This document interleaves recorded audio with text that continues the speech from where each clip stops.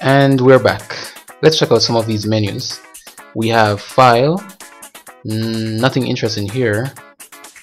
Let's go to the Edit menu and try out the Freehand option.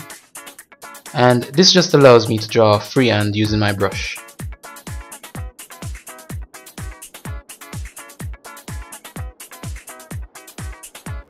Let's go back to Edit. This time we'll choose Inking, and I can just click and draw, and it creates points that I can use to edit what I've drawn. So if I just left click and drag any of these points, look what happens. So you can try this out.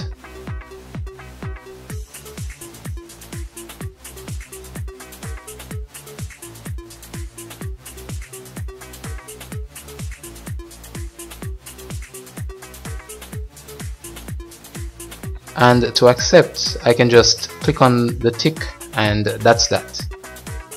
Let's go back to Edit and try the Floodfill, and this is essentially the paint bucket tool.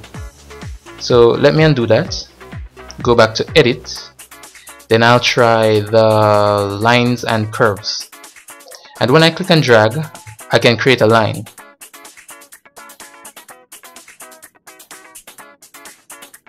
If I click and hold the Shift key also, I can create a straight line.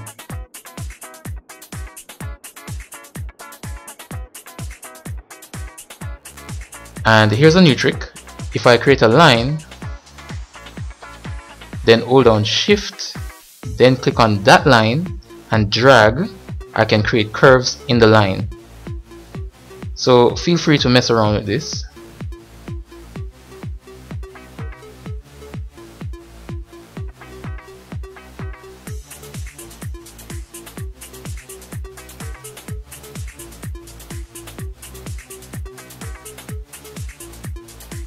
Okay, moving on. Let's go for connected lines. And all this does is it connects every stroke I make or every line I draw. Next we have ellipse and curves. And you can pretty much guess what this does. It allows you to create ellipses and curves. So just left click and drag, move up or down to squash or stretch the ellipse. So just explore all these in your own time.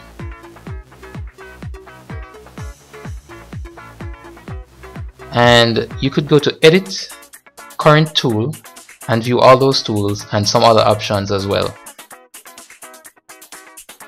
And that's it for this one.